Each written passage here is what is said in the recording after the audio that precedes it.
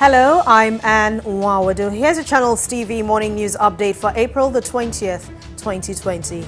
The Nigeria Center for Disease Control has confirmed 86 new cases of COVID-19, bringing the country's total infections to 627. In an early morning tweet today, the NCDC explains that Lagos reported 70 new cases, 7 in the FCT, 3 each in Akwa Ibom and Katsina, as well as a case each in Borno, Bauchi and Jigawa states. As of April the 19th, 2020, 170 cases have been discharged and 21 deaths have been recorded in the country.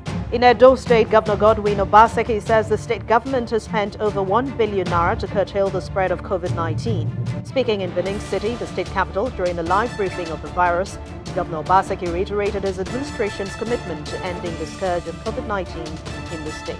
And taking a break from COVID-19, President Muhammadu Buhari has condemned the latest bandit attacks, which left 47 people dead in 3 local government areas of Katsina State.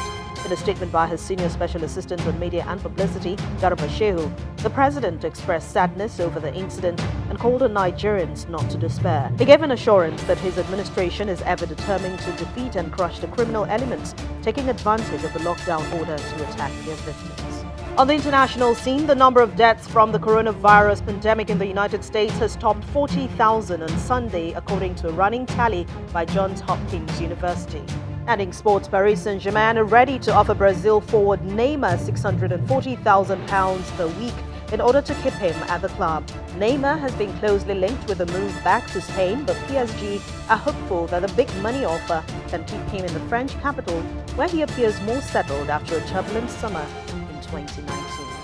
And that's the morning news update. Don't forget to join us later for the recap. I'm N1bn. Thank you for watching.